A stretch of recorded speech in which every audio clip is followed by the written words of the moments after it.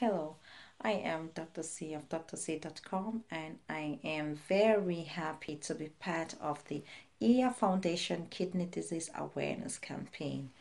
I am a specialist doctor in internal medicine and cardiology. I will tell you the connection between your heart and your kidneys. Your heart and your kidneys are connected just like every other organs in your body. Your heart is the engine of the body and pumps blood to every other part in the body, while your kidneys are the laundry machines of the body and they wash blood from every other organ in the body to get rid of waste and excess water.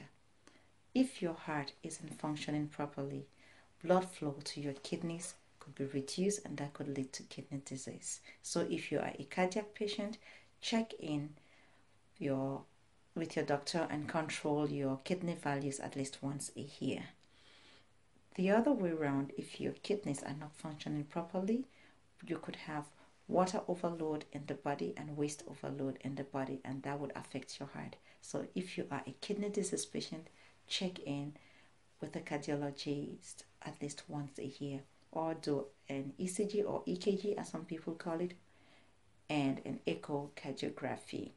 If you are neither a kidney disease patient nor a heart disease patient, you should also take preventive measures because the same diseases or same conditions which lead to kidney disease also lead to heart disease.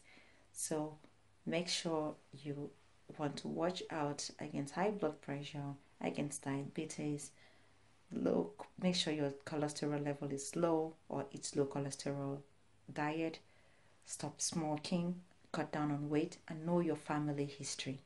We hope our video was helpful. We wish you health, spread awareness.